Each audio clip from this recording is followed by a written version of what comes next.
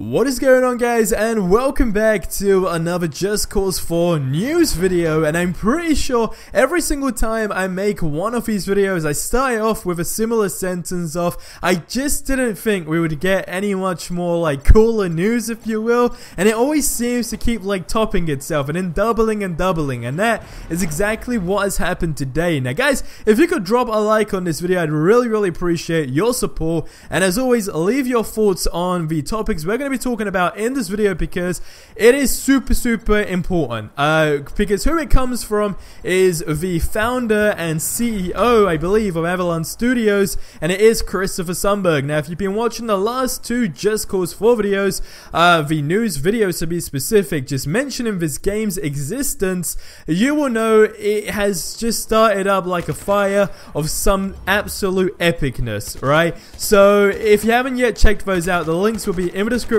below. But today, well, not today, yesterday actually, something absolutely incredible happened, and it's like it couldn't get much more like teaser-ish or like leak-ish or leaked, if you will, and Christopher just keeps on giving them, I guess you could say. Now as you can see on screen right now are the tweets from Christopher Sundberg yesterday and even today. So it says, first of all, from yesterday, I'm looking for a game designer with experience from PvP and PvE for future games we have in the works for release in 2020. Now first of all, we know from what we've been going off, right, that this is Just Cause 4, and the information I have yet to give in this video just more or less is like the icing on the cake. So first of all, we're talking about like a potential release date here for Just Cause 4, which is 2020. Now, I know it sounds far away, but look how quick, like, I don't know, no, it's far away, it's really far away, okay, but in between that time,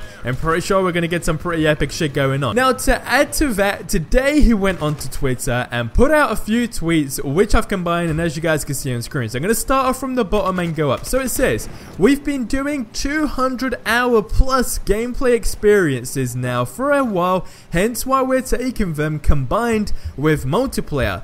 Now before I continue to read the other things that you guys could probably start reading, this whole sort of thing about 200-hour plus gameplay experiences, now I want to stop it here and just say, I don't know like the average sort of gameplay playtime, I guess you could say, for Just Cause 3 is across like PlayStation consoles, or just like PC as a whole, but when he's saying this, he's clearly indicating that, well, he's just talking about games where they're heavily focused single-player games, but games that make you just spend a whole lot of time. And of course, he is kind of like inferring to Just Cause 3. Now, the next two tweets more or less confirm that. He says the whole debate about single-player is sideways. It's all about execution and expertise or expertise. I can't pronounce shit, okay? Now, again, just stopping it here for a second. The whole debate for single-player, this all happened with Just Cause 3, and when the multiplayer mod was announced, all of that kind of stuff, it was a big debate, you know, like, why is this game only single player? Look at all the other games that got multiplayer. Look how big Just Cause 3 could have been,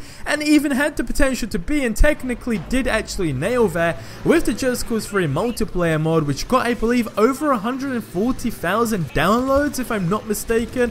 Like, last time I was speaking to Dennis, who is like one of the founders more or less for this, and you know, who is a big part of the multiplayer development, he did say something like that. Now bear in mind, that is just for PC, okay? And it's funny because we all know the game in frame rate isn't exactly the best game on console, right? Now you can only imagine PC. So I mean, just like taking all of that into like consideration and seeing how many downloads that got, I'd say personally that is some pretty epic shit. I always said to myself though, Just Cause 3 wasn't as appreciated, but you get what I mean. Like if that was on console, it would have easily been in the millions, 100%.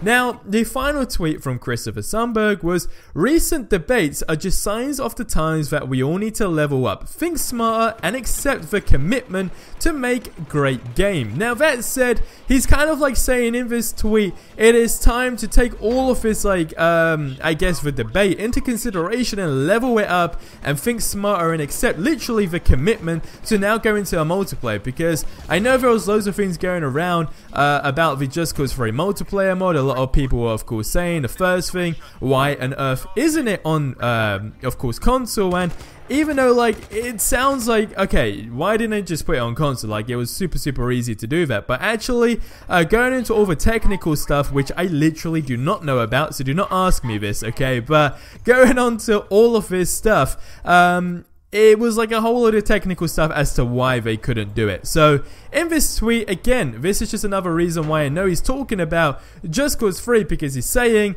it is time to level up and take the commitment to actually make Just Cause 4 multiplayer. Now, I do have a fear, and I'm not gonna lie, from his recent tweets, right? Even though we still are waiting for the confirmation if it's Just Cause 4 or not, but even though it more or less is like indirectly confirmed that this is the game he's talking about, right? I feel like, well, the fear I have is that I don't want it to be like heavily multiplayer based. Like, hold on a second, because the way he's been talking is like he genuinely might make it like an online entire game, and that's definitely not what we want. Like, for me anyway, like I definitely do not want that. However, I definitely do want multiplayer for console, just not multiplayer only, you know? Like, hey, let's not go down that route of doing the complete opposite, right? Because I think it's safe to say a lot of people still enjoy single player just as much, because I'm definitely one of those people, okay? And we all know multiplayer would just get out of hands, even though they'll probably have certain restrictions to stuff. But you more or less get what I'm trying to say here. But I don't think they would do that, alright? But like, hey, don't take my word for this, because I did not work for Avalanche Studios, and if I did, I promise you, I would have made Just Cause 3 multiplayer, alright? I would have really, literally grafted my ass off to find, like, some way possible to do that. But end of the day, I'm still happy that, you know, the route he's talking about is more or less positive. But I want you guys to get in the comment section below, you know, and share your thoughts about what Sir Christopher Sundberg is saying. And hey, we can make a little video debating all this stuff, you know, talking about people's opinions. And I might just start like a podcast with like another YouTuber, or maybe like the Nanos team or something like that, and just genuine like Just Cause fans to like have a like discussion, I guess you could say. So get in the comment section below, let me know what you think. As always, if you're not already subscribed, go ahead and subscribe for more awesome content. But I will catch you in the next video. But until then, I hope you guys have yourselves a ridiculously awesome day, and adios amigos.